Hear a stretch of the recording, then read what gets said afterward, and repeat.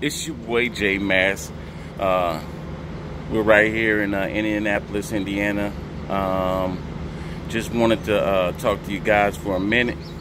If you're not pleased with your job, if you want to have that boss up mentality and the pocket to go with it, I would truly advise for you to start getting your CDL and start your own trucking company. I'm definitely convinced this is the way to go. I've talked to people, I've talked to shippers. This is like one of the easiest businesses to start and immediately grow and get income. I mean, within the first year after owning your truck, you're actually seeing the dividends of your hard work.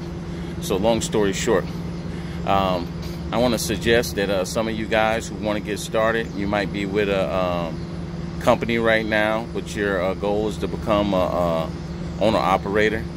I want to tell you now, you know, a lot of minority businesses and other businesses go out of business because we don't do the right paperwork and we don't file taxes. So the first thing I want to give you guys is I want you guys to go to this website. It's called nav.com. It's going to give you all the information you're going to need for an accountant, you know, setting up your business, your Dun & Bradstreet, your EIN number. You know, I'm giving out free information, trying to help you guys not go through the struggles and the mishaps that I did. And, you know, if you can avoid those things, why go through them? You know what I mean? Well, long story short, I want you guys to go to nav.com. And after you go to nav.com, there's a thing that's on there called, it's going to say Business Launcher. And it's going to give you 13 steps that you need to follow. You know, don't do short stops. You know what I mean? Go straight through. Do step 1 through 13, one by one. Make sure you finish each step.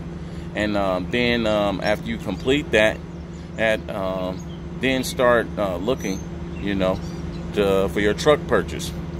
You know, I'm going to give you the other information a little later because I'm gaining knowledge as I go. I'm not the guru or the genius in this thing, but I got people like my cousin Kenny Chapman and Dale the Trucker. I want to send a shout out to these guys, some of the pioneers that I'm following behind, and I'm just trying to do the same things that they did and, you know, avoid some of the mistakes that they may have made and take it to the next level.